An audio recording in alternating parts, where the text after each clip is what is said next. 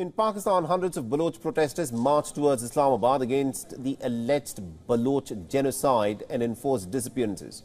They were stopped by the authorities in the city of Dera Ghazi Khan. As many as about 20 Baloch activists were also arrested.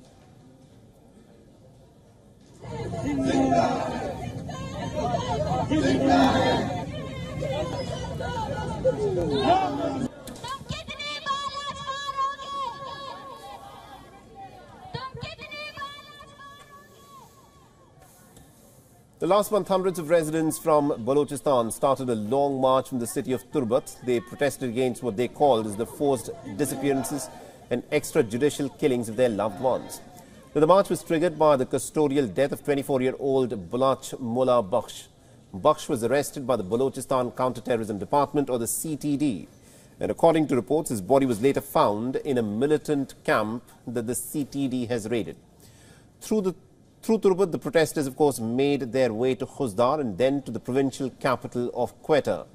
In Dera Ghazi Khan, the marchers then decided to make a stop in Tonsa before moving towards the capital city of Islamabad.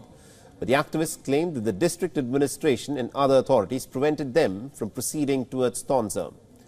A protester was quoted as saying that the state officials were threatening and denying them access to transportation, and several activists have been arrested. Cases have also been filed in parts of Balochistan against the marchers.